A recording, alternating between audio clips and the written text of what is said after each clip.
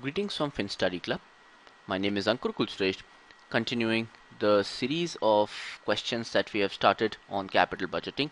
So this session is the third video in the series of 5. So we have already talked about the payback period. We've already talked about the net present value. Let's see what does this video, the third one, has in store.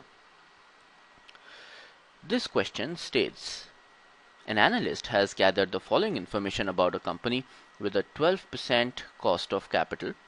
Project A and B, the cost is 15,000 and 25,000. The life is 5 years and 5 years, and the cash inflows for each of these years, these must be per annum, is 5,000 and 7,500. If the project A and B are mutually exclusive, what should the company do? This is a very interesting question, which really kind of leaves it open-ended. So not only the technique, the application of that, is required, but also the applicability. What I mean by that when the projects are mutually exclusive, what should be the best technique? Now, if we have done the basics correctly, the net present value is the best technique that needs to be followed, even when there is a size difference. Even if there is a size difference, the net present value is the best, when we talk about the, mutually exclusive project. So, we need to calculate the NPV of project A and NPV of project B. So, which I'm going to do using my beta 2 calculator. Now, since the cash flows are pretty constant, I can either do it by the cash flow function, or I can also do it by the time value of money function. Okay, so I'm going to do that by cash flow function, wherein I'm going to type as CF0 negative 15,000, N is equal to 5, and CF1 is equal to 5,000. So by doing that, and I by Y being 12%, I get an answer of NPV being equal to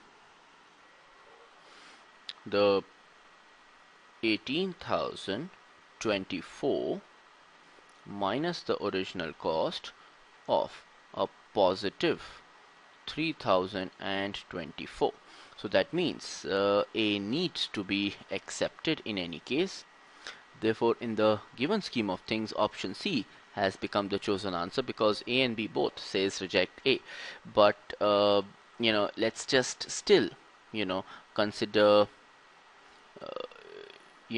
project B and its NPV by again using the same fundamental, wherein my cash flows will be 7,500 and 25,000 is the initial cost.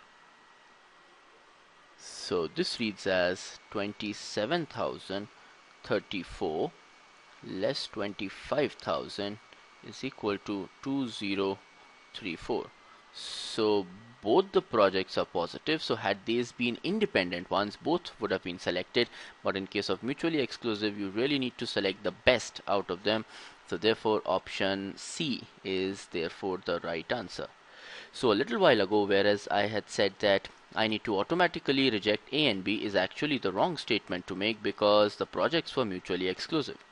It would have been still possible that I would have gone for project B if the NPV of project B would have been a little higher. So I take back my words, of kind of selecting A just by calculating the NPV of A, because actually A, even with a positive NPV, could have been rejected had this NPV of project B would be greater than that of A.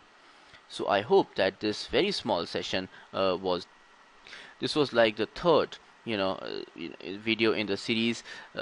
Should you write us at finstudyclub@gmail.com, we would be very happy to handle your queries, questions, or doubt. You can also, and in fact you should subscribe to our channel on YouTube, which is Finstudyclub, where a lot of action is taking place in terms of level 1 and level 2 videos also very soon. This was Ankur Kulshrestha from Finstudyclub, signing off. Looking forward to speak to you in my next session. Thank you very much.